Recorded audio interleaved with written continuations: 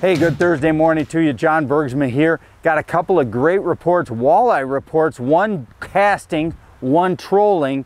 Had a great time. First one's going to be up in Marquette, Michigan with Mike Coziera and Marquette Adventures. The other one, Randy Cornell and Karma Sport Fishing down in Cadillac, Michigan. Stay tuned. Two awesome reports here this morning on Fisherman's Digest. So, you know, anytime we go up to the UP, it's got to be pretty much a sure thing with the price of gas anymore, because I mean, you drive 500 miles one way and 500 miles back, as you all know, hauling a boat. That's no small little price tag. Throw a room into that and some food, you've blown $600-700 real quick. Well, let me tell you what, there's an awesome place to go where it makes spending that kind of money worthwhile. It's Marquette County, Michigan, and it's the walleye fishing with Mike Coziera and Marquette Adventures Guide Service. So we called up Mike and said, hey, what do you got for us? Got anything going on? He goes, oh yeah, John. He says, come on up here. I've got a casting presentation that's just been bonkers for the last 4 weeks. So we made the trek up there. We got our casting rods out. Sure enough, Strike King white ice, 3.25 rage swimmers on little 1/8 ounce squadron jig heads and the baby squadrons. They were fantastic. We started casting first thing in the morning, and I mean, we were banging walleyes at the very first spot. I think we boated 30 legal walleyes that day between the three of us, and just had an awesome time. Also put a 43.5-inch fish in the boat. That's going to be on an upcoming show here in the next few weeks, so stay tuned for that Marquette show. But really the key to this is understanding the cadence and the fact that walleyes midsummer are typically very aggressive because of water temperature, so you don't have to fish them with just live bait. In fact, we had no live bait in the boat whatsoever and played catch and release all day long, and we did awesome. And the key is casting those rage swimmers out, letting them sink all the way to the bottom, and very early on I figured out it was a pop, reel down, pop, reel down, pop. And I mean, boy, it was almost like shiver minnowing, except for just a pop, not a rip, just a little tip pop. And I'll tell you what, these walleyes were inhaling these jigs. There was no question about it. We lost very few fish. Most of them had the jig head past their lips, the whole body, everything in their mouth, wanting to eat it. And that's kind of a cool experience if you're a controller like I am. So, looking for an awesome time. The bass fishing right now up there is going great. You know, Shag Lake has been going really, really good. The Silver Lake Storage Basin has been, Dead River Storage Basin, I'm sorry, has been really, really good.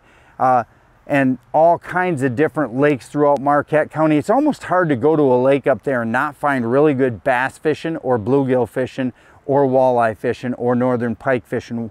2 of those 4 are almost biting on every single lake. We have a great time up there. Shoreline trolling up on Lake Superior has been awesome, as has on the calm days the bite out at Standard Rock. So check out Mike Coziera, Marquette Adventures Guide Service, and Marquette County. Whether you go with Mike or whether you just haul your boat up there and spend a few days with the family, it's an awesome place to go. Make loading and unloading your boat easy with the Dorado Catch and Release Automatic Boat Latch.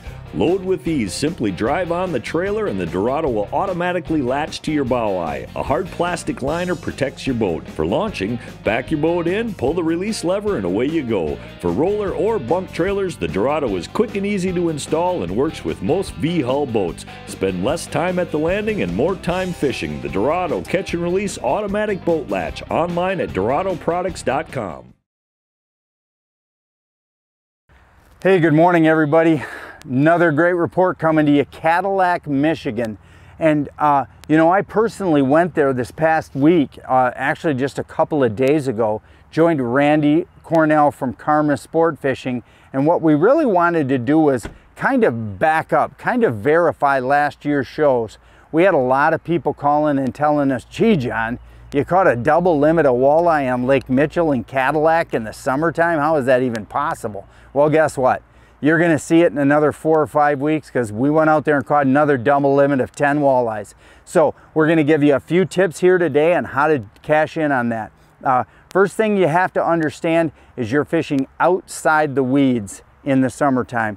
You're bumping against the weeds, but you're not fishing right in them. You're not ripping that board back until later in the season. Right now, the fish are still kind of in that deeper water, right on those edges that are just touching the weeds. So if I was giving you a depth, I'd say 14 to 18 feet of water was the depth that we fished most of the time. We were fishing with 1 ounce bottom bouncers, crawler harnesses. We were using lots of different things. We were using a leech rig primarily from fish bones, but we also have been having great success on a slow death rig called Double Trouble by the Walleye Nation Creation guys. Now, tomorrow, as soon as I'm done filming this, I'm going to be at Saginaw Bay filming a show with the Walleye Nation Creation Double Trouble Slow Death rig. And that's going to be a revelation to a lot of you guys, because this is an awesome rig that catches tons of fish and it's super simple to run. So basic principle, 14 to 18 feet of water, 1.2 to 1.4 speed over ground, 1 ounce bouncers, about 2 to 1 to get them down. When you're going in that speed range, you're going to be about 2 feet out to get 1 foot down. So if you're in 15 feet of water, you're going to let that out 30 feet. You're going to hook it on your offshore planer board, send it out real slowly. Don't just send it flying out there, because that bouncer will sink to the bottom. And there's a chance that a bluegill or a perch will get a hold and mangle your bait before you even start fishing. So I like to get that board on and get it in the water, and then back my drag off just a little bit and let it creep out really slowly. So I'm running 2 off the butt of the boat, 2 boards very close. I'm talking 10 or 15 feet off the corner, and another set of boards about 25 to 30 feet off the corner. So a real tight spread on a real tight drop zone, creeping those baits out, making sure you're still baited up, and then watching closely for little board pullbacks, which could signal a perch or a bluegill or a crappie or something other than a walleye that's going to steal your bait without you knowing it. So get out there to Lake Cadillac, try these presentations, see if it doesn't work for you. Thinking about buying a new boat or UTV for next summer? Be ready now and order your 2022 model early and beat the crowd. Ordering right now will save you money and the hassle when 10 other people want the boat you want that's in stock. It's never been easier to order early and get the pontoon or UTV that you want at Lakeside Motorsports Mikasa and Nelson Speed Shop in Greenville. With over 36 name brand manufacturers to choose from, top-notch service department, and a state-of-the-art service facility, why go anywhere else? Be ready. Order your 2022 now.